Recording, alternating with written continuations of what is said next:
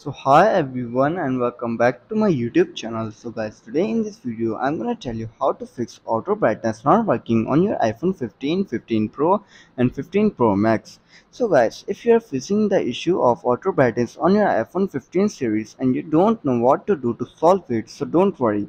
In this video I'm gonna tell you how to fix this auto brightness issue on your iPhone 15 series. First of all, simply you have to restart your iPhone.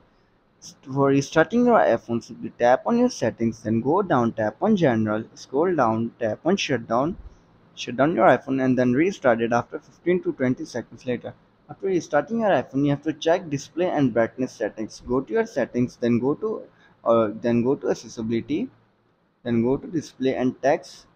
Scroll down and make sure auto brightness is turned on. If it's already on, toggle it off, then toggle it on again. After this, then you have to reset all settings. This might seem a bit drastic, but it can often solve persistent issues. Go to your settings, then go to General, scroll down, then tap on Transfer Reset iPhone, tap on Reset all settings. Keep in mind that this will reset all your settings, not your data. After resetting your all settings, then you have to check Update iOS. Insecure your iPhone 15 is running the latest iOS version. Software updates often include bug fixes that can resolve such issues like auto brightness. So you have to make sure that your iPhone 15 is running the latest iOS version.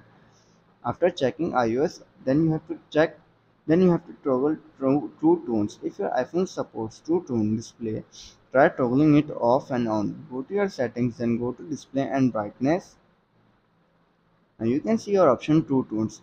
Simply disable it and then enable it and see if it's the auto brightness issue solved or not. If it still doesn't solve, then you have to check disable. Then you have to disable zoom. If you have zoom enabled, it might affect auto brightness.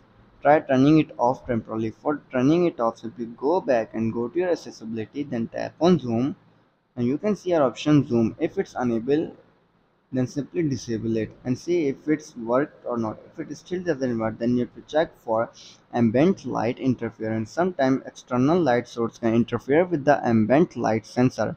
Make sure there's no direct light hitting the sensor.